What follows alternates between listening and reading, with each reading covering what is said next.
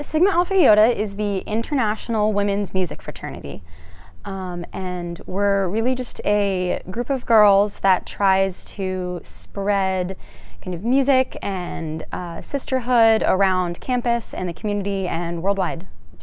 I first heard about SAI the very beginning of freshman year when I came to TU, and I really just loved the idea of a group of women from all majors, all degrees, that all have this shared interest and all love music and can build this friendship. And so I kind of just wanted to join right away. Unfortunately, you have to have at least one semester here under your belt.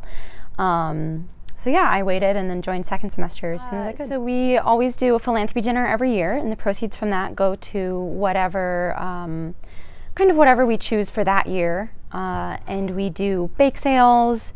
We have a always joint recital with Sigma Alpha.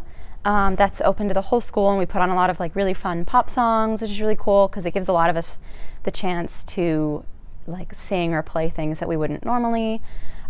This year we have just a chapter recital, so just with SAI, not a joint recital. We do lots of fun recruitment events like game days and movie nights, and it's, yeah, just a lot of fun. To me, being an SAI means that you are a part of an organization that is devoted, you know, to music and sisterhood, and so it's, you know, it means friendship and opportunity.